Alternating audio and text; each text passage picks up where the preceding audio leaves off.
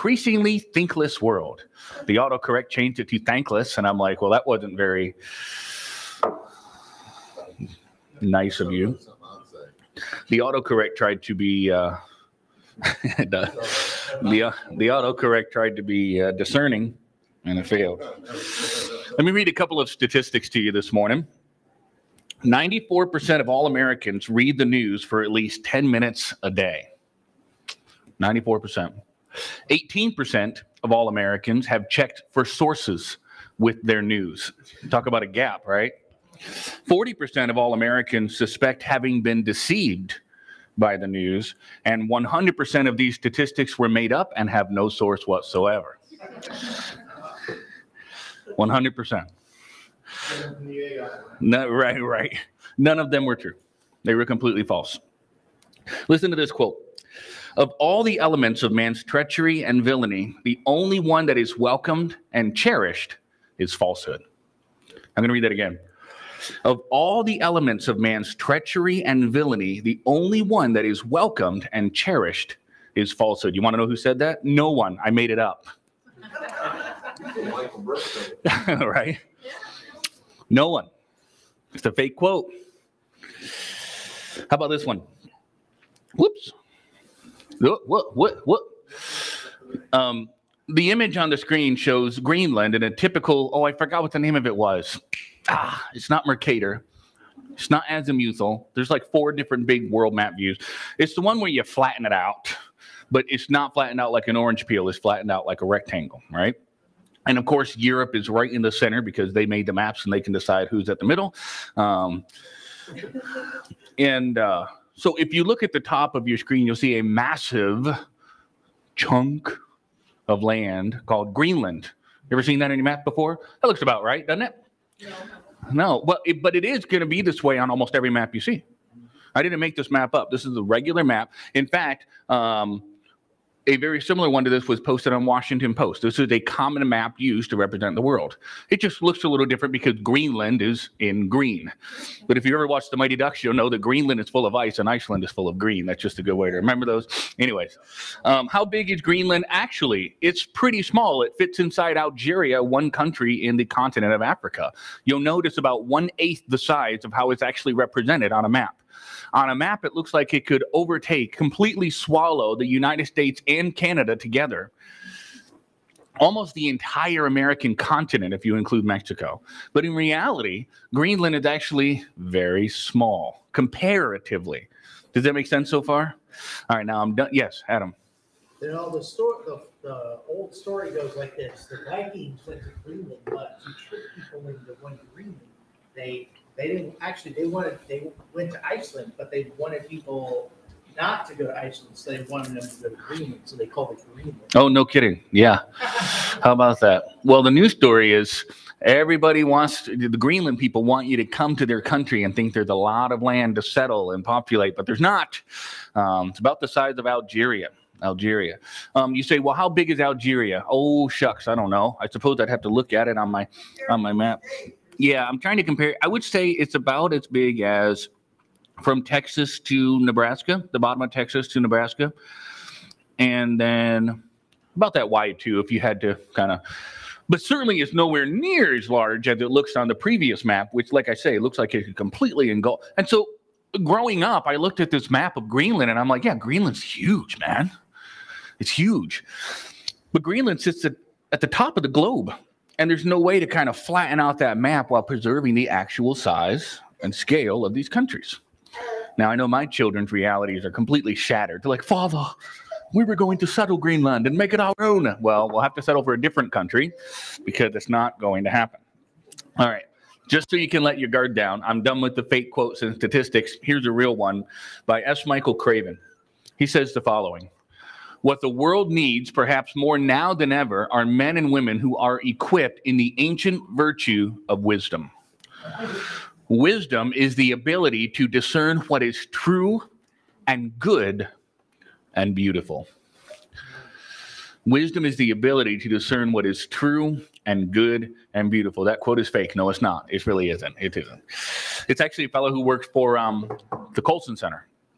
Yeah, brilliant group. How about this one? from your Bibles, Proverbs chapter 4, verse 7. Wisdom is the principal thing. What's the conclusion? Therefore, get wisdom. Well, how do I get wisdom? Well, we could go into the more spiritual aspects of wisdom. We talk about the fear of the Lord at the beginning of wisdom. We talk about if any man lack wisdom, let him ask of God, who gives to all men liberally. I am speaking of a less theologically inclined wisdom and more of a general wisdom that would have been proffered in the Proverbs, such as raise your kid in the ways of the Lord. When he's old, he won't depart from it. These are general axiomatic statements. In other words, these are generally true things. Don't spit into the wind. All right? Basic truth. Well, I spat into the wind and I was fine. Okay, but normally you're not. You know what I'm saying? My kids, Dad, can I spit out the window? Kid? Yes, actually. Let's see how that turns out for you when we're in the van, not the house. When we're in the van.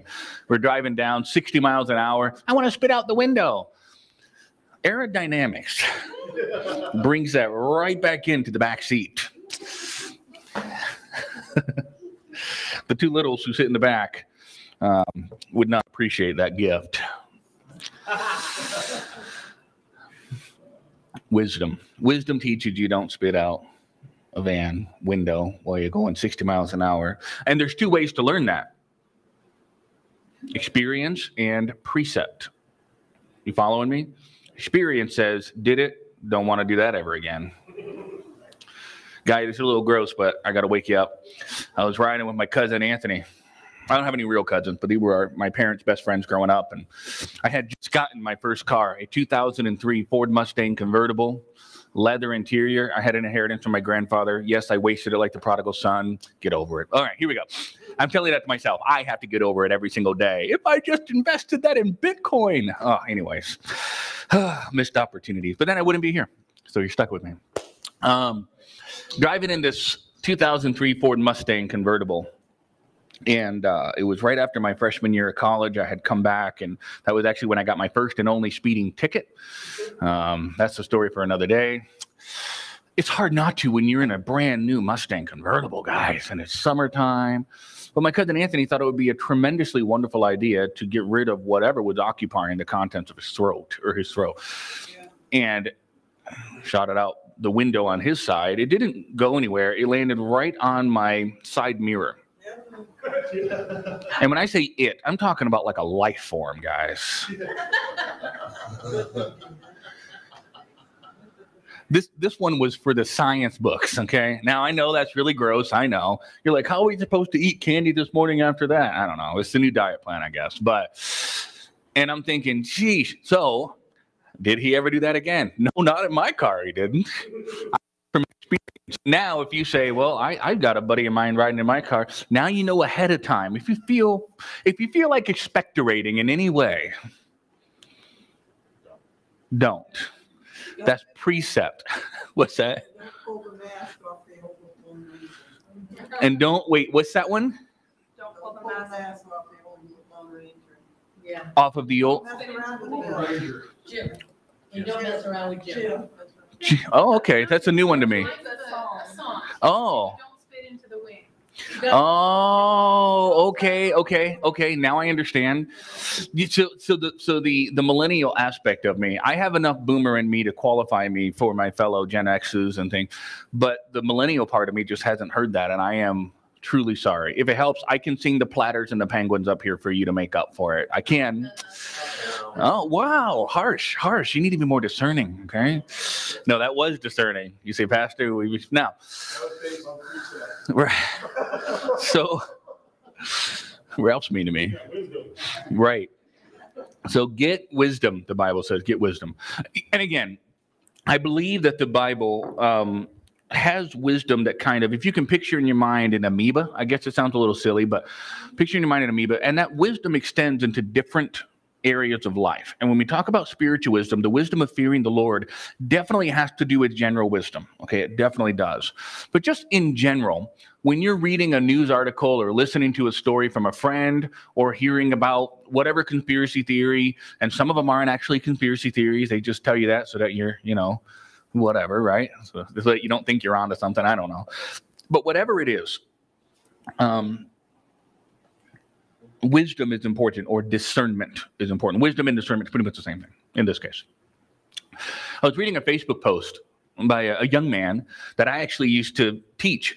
He was in my youth choir and just a good boy, very, very good boy. Went to my alma mater, graduated, and came out just like I did. So hopefully there's hope for him if there's hope for me. And just your typical, and again, the guy's an amazing kid, but it's your typical young man who graduates from Bible college, and now he's going to set the world at rights. You know what I mean? That's not a slam or anything. I was the exact same way. Kevin was worse. And wait, what? He's actually nodding. So, no, but like, that's just the way it is, okay? Ray was never like that, actually. He was actually more humble when he was doing Bible college. Look at this. He's nodding, too. Apparently, I'm getting 100s right now. This is the only quiz I've ever aced. But, and Adam, Adam's like, wait for me, big guy. No, Adam was ready to burn the world down and restart a new one in his image. Sure. And so, but anyway, so this young man posted this thing, and again, it's generally true. And he said something like, you know, when pastors leave the Word of God and pursue new devices, you know, it shows that they're discontent with Christ. You know, and again, that's generally true. But knowing me, I'm reading it and I'm analyzing it, and I'm saying, what is he actually trying to say? Let me share something with you, and this is going to come into play here in the next point. But sometimes it's really important to ask yourself, or ask the person who said it without actually asking them. You're asking a straw man of them. What are you trying to say with what you've said? Now, you say, that sounds very suspicious. I think it can be taken to an unhealthy extreme where we overanalyze everything, right? Hey, honey, you look great today. Oh, today? Does that mean yesterday I didn't?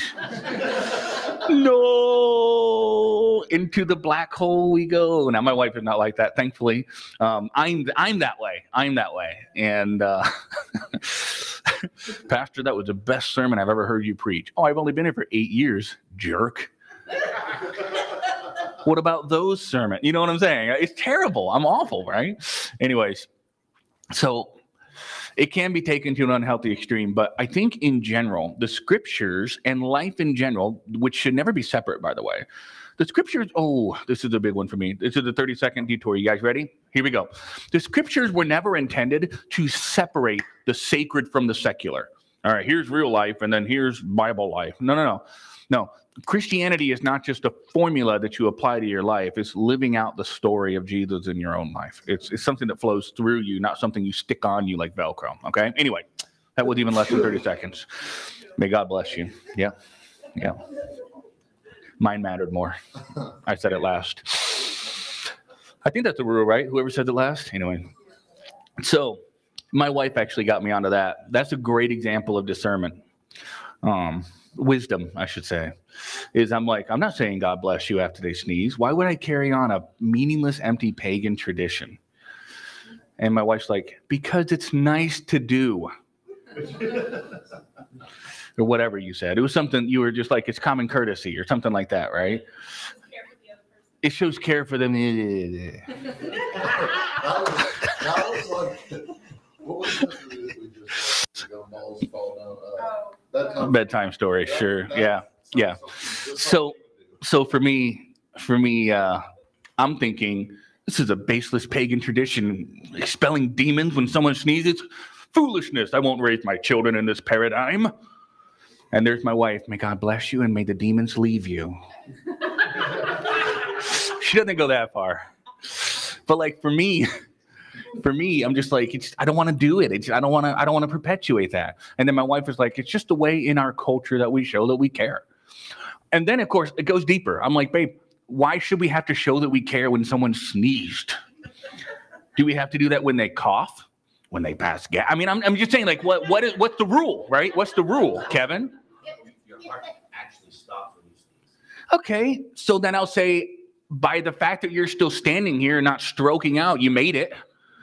All right, my thing is now going to be like, glad you made it. Glad you made it through.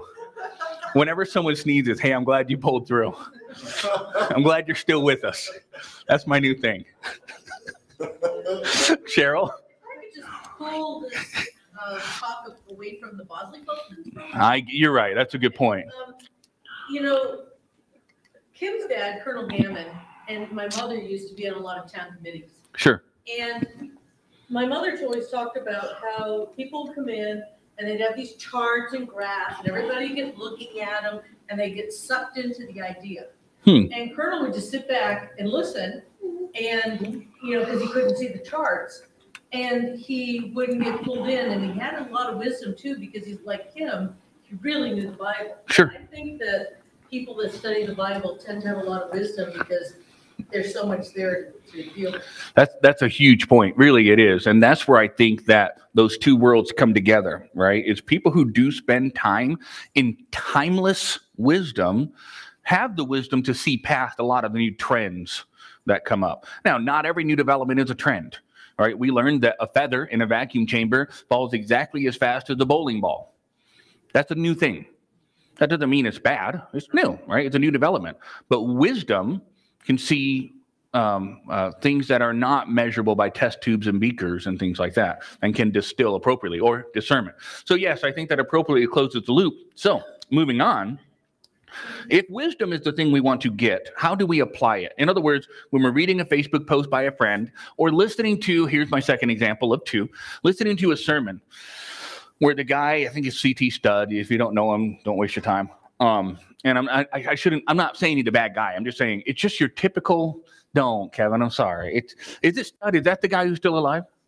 No, C.T. Studd. Oh, C.T. Townsend, which I did not just say. All right, anyway, so it's this young preacher. He's the one with the big tent revivals for a year and all of that. And now he's wearing $1 million suits, $1 million building and everything. It worked out real well for him. And so he's preaching this clip, and this clip has been shared. And I saw a couple of my friends share it. And it's just your typical, and I say typical because it's not, doesn't mean it's wrong, but it's just your very basic, like, hey, you know, God wants what's best for you. God wants what. And when you see something like that, and you see like 60 million people like sharing it and loving it, it's okay to say, is this true? Just because everybody loves a certain particular person or passage being used in this way, it is okay. Nay, it is good to stop before you share, so to speak. So to speak.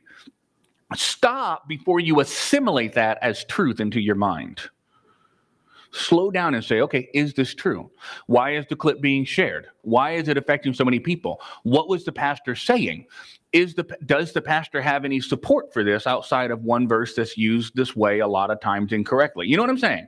How about and this is not what this particular pastor was saying, I don't remember what he was saying, but a pastor who gets up there and says, I know the plans that I have for you to prosper you and to create a great nation from you. You know what I'm saying?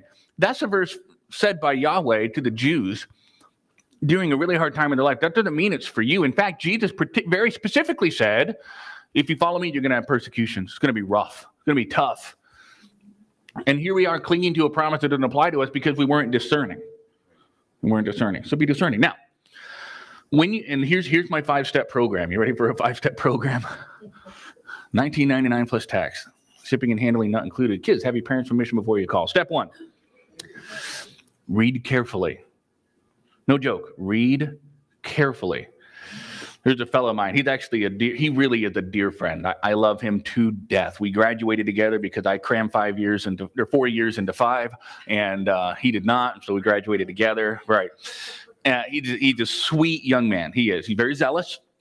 And sometimes I'll post things, and he'll post a comment that's very insightful, very thoughtful, and has some good pushback. He never posts anything in agreement, only pushback. And I guess that's fine. I need that in my life. I really do.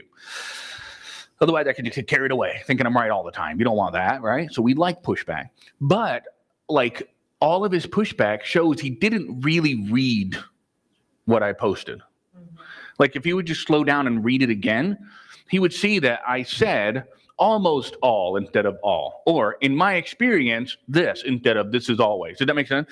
When I post things, and not everybody's like this, so I understand, but when I post things, I am, unless if it's a silly post about cats or cereal or something silly, but when I post things, I'm very careful about how I say things, and you would not believe how many drafts go into like what appears to be a 30-second post, because I'm so careful to immunize myself, to make myself bulletproof against misunderstandings. Make sense so far? So I feel like if somebody just read carefully, they would save a lot of time and effort and brain power on their part and say, oh yeah, he already covered this. Now, How else does this apply? Read carefully. You're reading something in the news, or you're reading something on a Facebook post. I say Facebook post a lot because that's how a lot of news gets around. Twitter, Facebook, Instagram.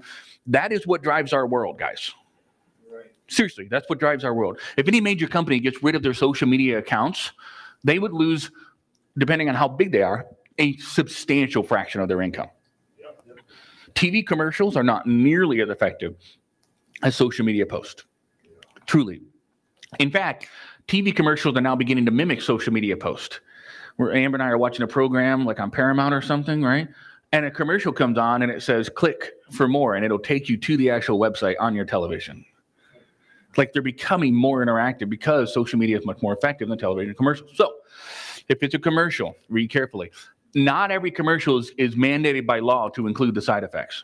Don't you love the commercial, the people running happily in the park because they got the psoriasis medicine, but then the guy in the background are going, headache may include vomiting, diarrhea, headache, coma, and even death. And you're like, whoa, all this for clear skin? No, thanks. You know what I'm saying, right? And I told my wife, I'm like, the cancer ones I get, you know, the whatever, but like, you know, I have a little bit of psoriasis. My mom has dealt with psoriasis her whole life extremely, but death versus psoriasis, I'm going to go ahead and, you know what I'm saying? Right? I get it. Yes, I think. Yeah, especially, right? So, but here's the thing. In real life, people don't actually do that, right? Read things carefully. Everything. But my doctor said this was fine. There's that. Do you know that in my school, homeschool, ACE, Accelerated Christian Education, School of Tomorrow, I like ACE. You had to get an 80 to pass your test. That's actually pretty high. Isn't it in public school like 65 or 70 right now? Yes. Can you imagine missing almost half of every question and still graduating? Yes. Yeah. Amber's like, been there, done that. No, it's okay. But like now you say, well, the requirements are much more stringent with other establishments. Sure, and I hope they are. When I took my food safety course, if you only missed, you were allowed to miss 2 and get a $100 bonus, which was a lot for fast food, especially in these days, from your franchise owner because of that extremely stellar performance. Yes, I walked away with $100. Anyway, so it was stellar. I was the belle of the ball, right? I was the big one. And I'm thinking, I missed a question. What if that question that I missed kills somebody? This is food safety. You're congratulating me? I missed one. Guys, I'm not being an overachiever. I'm talking people's life. And then when I worked I'm setting you up for something. I'm not wasting your time. I'm not rambling. And then when I worked at Goodwill, you had such stringent policies. Goodwill, I was a CRMA. I gave medicine to people, right? You're allowed to mess up a couple times before they fire you. And again, I understand nobody's perfect. I understand that. But like, you can kill somebody. Well, that's strike one. What? I mean, seriously, you can mismedicate. Guys, and now here's the thing. You say, what is all that for? I'm bringing it back. I'm trying to close the loop on this whole thing. Well, my doctor said it was fine. And no, this isn't a vaccine thing. I didn't even have that in mind until a second ago. But like, whatever it is, read everything. Read about it. Read around it. Read, every preposition you can think of, study. And somebody's like, yes, I did my own research. I found a YouTube video where that does not count as research. Wikipedia and YouTube are not allowed. You can't call them research. All right, moving right along. Read carefully. What's that? Yeah, TikTok's even better. TikTok, that's the number of seconds you have to live after you've consulted them for medical advice.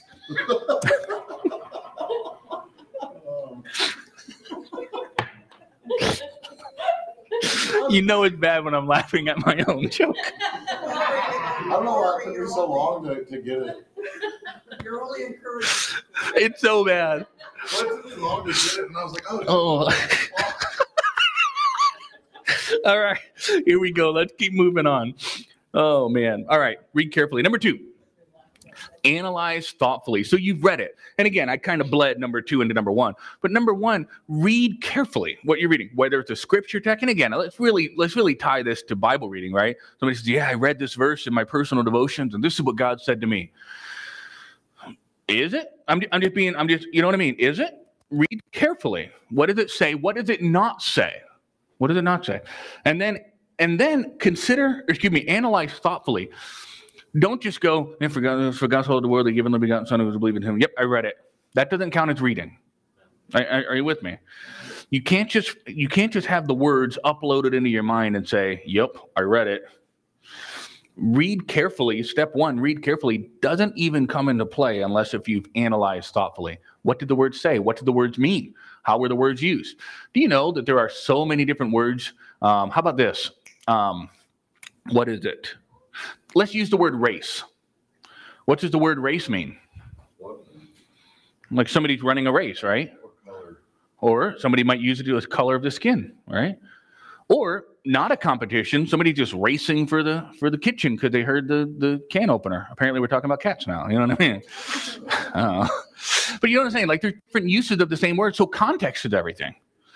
And it never is more applicable than when you read the Bible, because you can't just read it with today's context. You got to read it with ancient Near East contexts. You say, that sounds like a lot of work. Welcome to Bible study. In the words of the late Michael Heiser, Bible study is not for sissies. It's not. You say, that sounds like too much for me. Then don't read anything. Watch Home Alone. You know what I mean? I'm just saying. If it's too much work to read carefully and analyze thoughtfully, if you say, I'm not willing to invest that much, then don't. Then at least be honest and say, I am choosing to be blissfully ignorant and watch Kevin McAllister run around getting lost for, however many movies they'll make. Why are you picking on Home Alone? I don't know. It's brainless and I love it. Ask me later. I'll tell you my favorite scenes from the movie. All right. Step 2 is analyze thoughtfully. Step 3, consider critically. Oh, I was taught never to be critical. Well, then unlearn that. Criticize. Well, doesn't criticize mean to tear somebody down? No, everything in context. The word to criticize simply means, it essentially means to scrutinize and to pick apart. In today's language, you're picking something apart. You're examining it critically. A pinpoint. What's that, Kim? Like critique. Critique. Exactly right. Now, Jordan Peterson, and I know this is church, and Jordan Peterson's not a Christian, I understand that. But Jordan Peterson said this, and it stuck with me. He said, I want you to think of one thing you wish was different about yourself, a bad habit you have, or something you wish you could change that actually is in your control. He says, think about it. So church, think about it just for a second. Now he says, think of what it would take to actually change that. Was it easy? No. But that's what must be done. And that's why a lot of people don't change bad habits, because it's simply not easy. Are you with me so far? It's not easy. It's not easy. But what that process is criticizing self, or thinking critically, or critiquing self. We must think critically. We have a responsibility to think critically. Just accepting everything that comes down the pipeline, just saying, oh man, that sounds real good. If you believed everything you heard, you would have 16 different beliefs about every single thing in the world. Are you with me? And that means at least 15 of them will be false, probably 16. Guys, I'll be very transparent when I tell you that the position in which I am standing right now has been guilty of discouraging critical thinking for the last several hundred years, especially in the West. Standing behind a pulpit and saying, you know what, that's really complicated. Just trust me, I'm your pastor. If I can't tell you to go critically examine everything I say, then I'm probably lying to you. I'm pulling the wool over your eyes. Now, here's the tricky part. I'm going to be very transparent on the other side too. Some people go, that's right, I'm going to examine everything my pastor says. And then they take it and they go to like their 3 favorite preachers from, their radio program, or the old preacher who they love and know and trust, who's only going to tell them exactly what they want to hear because it's what they already believe. Are you with me? This is the first Sunday I've ever worn flip-flops to church. Guys, it's hot, it's sweaty, nobody wants that. I don't. That's what's important. No. It could be very possible that somebody would go, well, my pastor said it's a sin to wear flip-flops to church. Okay, well, you read it carefully. It's not that big of a sentence. You've considered it thoughtfully. You understood what he meant, that it misses the mark of God's good will to wear flip-flops to church. But now I want you to consider that critically. Is there any truth to that at all? Well, sure. No, it's not. There's no truth. If you can show me where there's truth, see what I'm doing, I'm picking it apart. Truth can withstand criticism. Truth does. In fact, it's the only thing that does. Philippians chapter 4, verse 8, whatsoever things are true, honest, just, pure, lovely, good report, virtuous, praiseworthy, think on these things. This is why, and because, oh, Michael, he's gone off the deep end. Whatever you want to call it, Michael has gone off the deep end because Michael, just like many of you, have gotten a little bit fed up with not being allowed to criticize some of the things I heard and learned growing up. I just had to accept it. And then when you start to actually look into it and criticize it and you go, man, there's a lot here. This is going to be a bonus. You know what I was doing all this morning? From like the time I woke up to like an hour before church, I was studying the history of circumcision. You say, Britt, you got a boring life and a little bit weird. I don't deny either one of those charges. I wanted to learn more about it. I was always told growing up that God made circumcision. He made it up. It's not true. It was an ancient Near East practice long before the Israelites ever did it. So what that's going to do is that's either going to put a dent in my faith because I had heard, well, God made this up. God instituted this, and he's the first one who did it. And if my faith rests on that, as soon as I learn by critically examining that claim, as soon as I learn that God didn't make it up, it wasn't like a brand new thing, my faith is going to hurt. But if I'm taught growing up, yes, this was a common ancient Near East practice, this was adopted into the Jewish religion for this reason, then I can go, oh yeah, that makes sense. Because the Bible actually never claims that God made it up out of the blue. You see what I'm saying? So when you hear all of these, oh boy, you know, I don't know what, I'm just trying to pick one out of a hat. All of these crazy, foolish things from the Bible and you build your faith on them, the minute you learn they're not true, your faith implodes like a soda can in a crusher. Because it was based on things that are not true. So we have a responsibility as early in life as possible so that our faith doesn't come down hard, as early in life as possible to consider claims critically. You went to church and heard this? Good. If it was true, it'll hold up to criticism. Stop being afraid to criticize, to hold it under the light. You know the interrogation light like in all those cool crime dramas? Or Brooklyn Nine-Nine, whichever one you like, right? Shining the light right on them. Truth can hold up to that. In fact, that's where truth flourishes because truth is a stubborn thing. And when everything else fades away, truth won't move. And truth and time are best friends. You've heard me say that before. Truth and time are best friends. They're like, what's that, Kim? It does make the darkness go away. Yeah, I love that. Truth and time. Holding hand, they're like an old married couple. Like an old married couple. You may not always see them at the same place all the time. You know what I'm saying? He's going out golfing and she's going out shopping. At the end of the day, though, they're still sleeping in the same bed. Unless you're talking, you know, I Dream of Jeannie or whatever, when everybody still had two beds. I don't know what it was. But, like, it wasn't that show. I was just thinking of nice old shows. I Love Lucy. Yeah, I Dream of Lucy. I Dream of Jeannie. Anyway, so I love Jeannie. All right. So, consider critically. What's that? I do love Amber. I call her Jeannie. It's a nickname. So anyways. On to the next point. All right, here we go. Step 4. Step 4. Accept tentatively. Accept tentatively. I've likened it this way. You've read or heard what somebody said carefully. You haven't just heard bits and pieces. I'm going to run with that. That's nonsense. Don't do that. You owe it to yourself to read something more than once or to listen to something more than once, to understand everything they're saying. Thoughtfully engage with what you've read or heard. Criticize. Pick it apart. Is this true? Is it true? If it's not true, it's not deserving of your attention. Certainly not deserving of your allegiance. The 4th step out of 5 is simply this. Accept tentatively. I've likened it to this. Your mind is like a harbor for ships. Like a harbor for ships. You've got ships coming in and out all the time. New thoughts, new ideas. You know what a good customs agent does? He doesn't just go, you're not welcome here because you're new and I've never heard of you before. That ship could have treasure. Are you with me so far? You don't just turn it away because it looks funny. You don't just turn it away because you were told by everybody else that it's bad. You take a look yourself. Now, I'm not saying that in the multitude of counselors, there's not wisdom.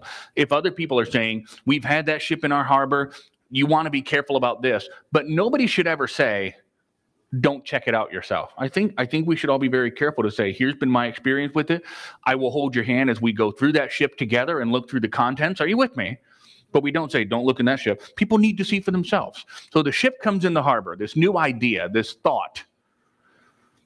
A good customs agent doesn't go, you're not here. But also a good customs agent doesn't just go, yeah, you're clear to go. Head right on in, unload everything. That's also bad. Are you with me? Except tentatively say, okay, you're new. I don't know you. I've got a lot of ships that I've had in my harbor for 20 years, 30 years, 40 years, 50 years. And maybe this new ship that comes in means another one has to go. Follow me here. And you say, this is weird. It's a little scary. But you have a responsibility to the truth and to yourself to say, I'm at least going to check this out. And I'm going to check it out with wisdom. I'm going to check it out with criticism. I'm not going to be like, oh man, I've heard this ship is great. And then just don't even bother to look through the content. Just go by what you've heard. You know what I'm saying? You've got to exercise caution, but you have to check it out. You can't say, come on in, and you can't say, head on out. That is not what a good customs agent will do. Can you imagine heading to a foreign country for a visit? Purpose of your visit? Never mind, I don't care. Get back on the plane. What? Right? Or purpose of your visit, never mind, I don't care. Head on in, you look fine. You know what I'm saying? Nobody would accept that in any other form of life. So why would we allow it with our minds? And then lastly, this is where I struggle the most. Really, Pastor? Yes. I am so critical. And I accept things so tentatively that it's very hard for me to settle and believe on something fully. I know that doesn't shock anyone in here. Nobody's gasping for air or clutching their pearls. I can see Ray, clutching his pearl. Yeah. But C.S. Lewis said this of denominations, interestingly enough. He said, mere Christianity, believing in Jesus, believing in the resurrection, as a bare minimum, right? It's like the foyer of a big house. And the different denominations are like rooms. He goes, you can't live in the foyer. You have to find a room. Now, I don't like that. I'm a foyer kind of guy. I like foyer so much, I know all the names for them. Vestibules, narthex. I could go on. I couldn't. There's not that many more. All right. So, but I'm just saying, stoia is the Greek one. All right. So I like foyers, or foyer if you're fancy. I really don't like settling down somewhere because I've done it before and I've been hurt by it and I settled down in the wrong place. So I'm really, really hesitant to say, this is what I believe. There are some things in life of which I am absolutely sure. Because you know me, I can see it in front of my face. But how many times, there's probably at least a couple, how many times have you really seen something in front of your face that it turned out you still weren't seeing exactly what you thought you were seeing? Excuse me while I go rock in a corner. You know? But at some point, you can't rush this process, but you can't delay it forever either. After you've done your homework, after you've said, okay, this looks good, you've got to take what one philosopher with a Dutch name that I never will be able to pronounce it correctly calls the shortest leap. What step of faith is the shortest one?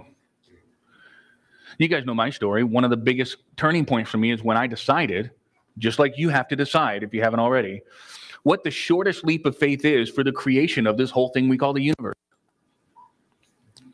That it exploded out of nothing, from nothing, and then chaos created order, sensibility, life, emotions, and right? I don't care how many lightning strikes you have and how many random RNA strands you have in the primordial pool. That still is a greater leap for me than to say, I don't understand exactly how it worked, but there's definitely a mind behind all this. You know what I'm saying? That's just one example of the different short leaps. And if you let the ship come into the harbor and you've examined the goods, you can't tell the ship, all right, stay here for 20 years and I'm going to decide on this eventually. I'm not saying to rush it. Don't rush it. But I am saying you can't live there forever. And you guys know I'm preaching to myself here about these little tiny things, For me, one of the big issues, this is going to come as a surprise to you because I don't really play my cards, I don't lay my cards out all on the table at once. But one of the things that I've examined very closely over the last year is complementarianism versus egalitarianism. You say, bless you, preacher. I have no idea what that means. I know.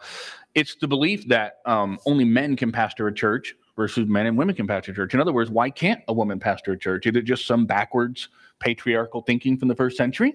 Or is that a timeless command of God? Now, I've always heard one way, and one way has always made sense to me, but I owe it to myself and the truth to investigate. And to investigate with as open of a mind as I can and say, what do the scriptures say? How does this make sense? How does this play out? And in so doing, I learned there's actually some pretty good arguments for egalitarianism. None, however, that persuaded me to abandon what I believe is God's model for humanity. But you know what it does? It gives me a sympathy and an empathy and a relationship with people who don't believe the way I do.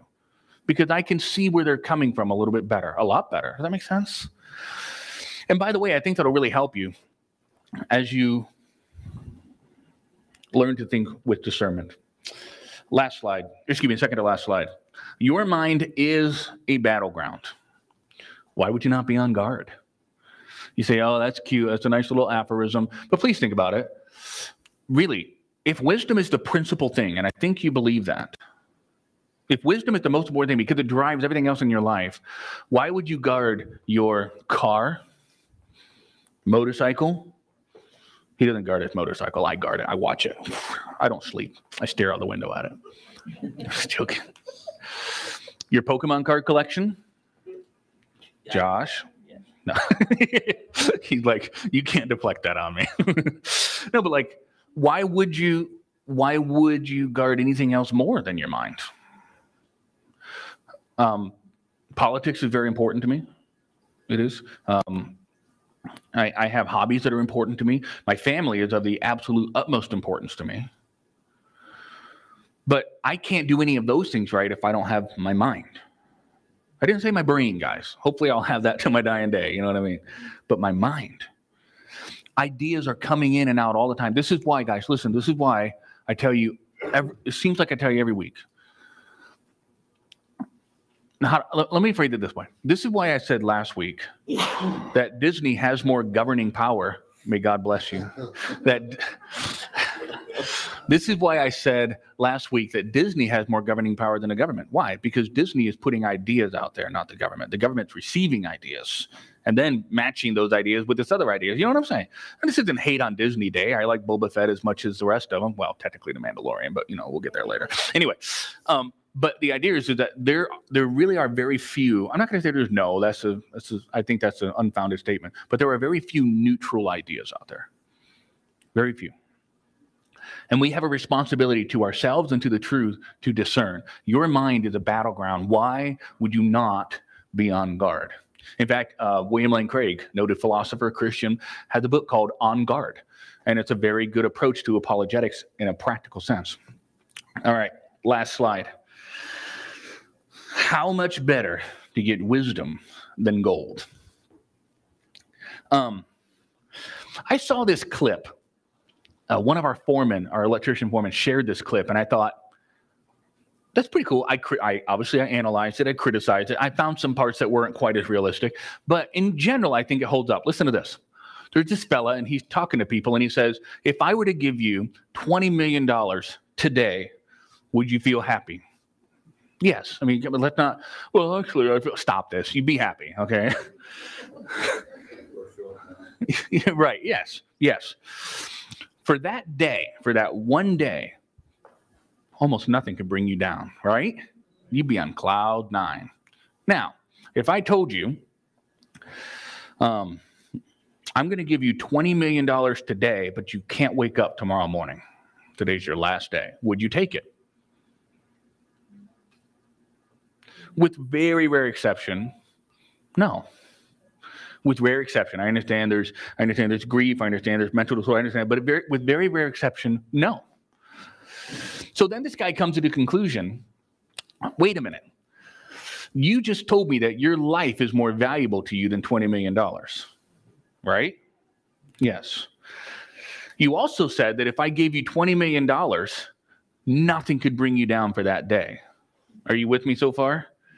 And then he makes the link. You have life every single day. And yet we walk around grumpy, complaining, and sad, but you just said that your life is even more valuable to you than $20,000. Now, again, we could break it down, and I have. We say, okay, well, that doesn't quite line. But just in general. In general. So I'm going to liken that parable of sorts to this. If I were to say, I'm going to give you a pallet full of gold, close to $20 million, right? I'm going to give you a pallet full of gold. Or you can have wisdom for the rest of your life. We all know what Solomon chose, right? I would say without wisdom, I wouldn't even know what to do with the gold. I'd probably, I don't know. I just thought of 10 things and none of them were like, made sense. So clearly I don't, you know. But with wisdom, I would know what to do with what little gold I have. So I would say, well, I would choose wisdom rather than gold. Okay. But look at what our life's pursuits actually reflect that we value. You know? How about this? I could give you wisdom, or I could give you TV shows. I could give you wisdom, or I could give you this. I think most of us, in a solemn, ready state of mind, we'd say, I'll take wisdom. But our life's pursuits don't always reflect that wisdom really is the principal thing. So, my challenge to you this morning, and I said it in the title. My challenge to you this morning, I'm going to go back to my title page. How to think critically in an increasingly thinkless world. To be discerning. When you see stuff, whether it's from a trusted friend or your worst enemy, read carefully. Yeah, well, this politician that I hate says this. Number one, you shouldn't hate. You're a Christian. Number two, not everything they have to say is bad. You can't believe that. I do believe it. No, you cannot believe that. You can't. Read carefully. Engage with these things thoughtfully. Examine them critically.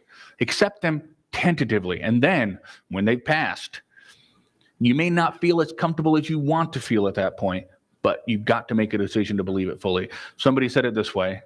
Brother Brooks Suttle, he always talked like this. Brother Brooks Suttle came into U.S. Cellular one day, and he said, at one point, you got to drive the tent stakes in the ground. It's true. Yeah, well, at some point, you got to drive the tent stakes in the ground and know where you're at. How to think in a thinkless world. Guys, of all people, Christians should be the last ones believing everything they read or hear, letting the ships come into customs and out of customs without any sort of guard whatsoever. Christians should be the last ones doing that. Oh, because you think Christians are so great? No, because I think our Savior is so wonderful. And I think the God that we believe in and we serve and we worship is a God of intellect, of undiminished capacity through the ages. He's a God of brilliance and order and truth. And as Christians, we need to be so entirely dedicated to the truth. Now, you say, Pastor, I noticed that you didn't apply any of these to the abortion argument or the LGBTQ stuff. Right, because I'm not trying to tackle one specific issue. I'm telling you how to engage with all of these issues. Steve?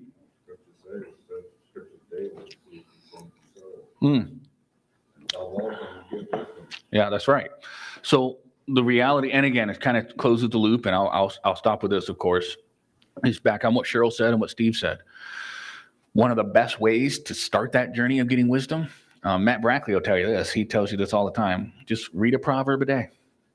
Literally would take about a minute, 30 seconds. 2, and you say, I'm a terribly slow reader. Congratulations, you've made it all the way up to 5 minutes. Takes me longer than that to sneeze sometimes, depending on how many spirits I have to. No, I'm just joking, all right? No. But you made it all the way up to 5 minutes. Is 5 minutes worth wisdom? I'd say it is. I'd say it is. Just a good general rule. Think critically, be on your guard. Again, we're not talking about being suspicious. We're just talking about being discerning, because that really is a very biblical virtue. Does that make sense? All right, any questions before we wrap it up? And then Kev is going to come, and now his lesson is only going to be about 2.5 hours. All right, so You couldn't do it if you tried. Today, oh no, I picked the wrong day to challenge him on that. It will behoove you, and you say, Pastor, I didn't want you to do that. I did, because for my sake, it will behoove you to know I did get a very large 18-inch clock with very readable numbers. It's not there yet, but now I know who's going to turn and look while I'm preaching, and I know what you look like when you do it. All right. I did get. I'm going to put it right up there on the back, and it's going to be for me. Really, for anything, just so you know that I know what time it is, and it's going to be all right. You know what? If you're going to do it, just do it subtly like I do in a long conversation after 13 yeps, 2 that's crazies, and 4 dangs, and they still won't stop talking. Just do, watch your mouth. Just do, yeah. Or just be like, oh. Now, here's the worst part. My old Apple Watches did not have an always-on display. So you had to make it really obvious. Oh, I was just looking at a mole on my wrist. You know what I mean? Like, now the always on display, you can just casually, oh, now Siri's talking. Sorry, Siri. Anyways. All right. So that's going up. So let's take about 5-10 minutes, talk to one another, love each other. And please consider what I've said this morning. All right. All right. Love you. Yes.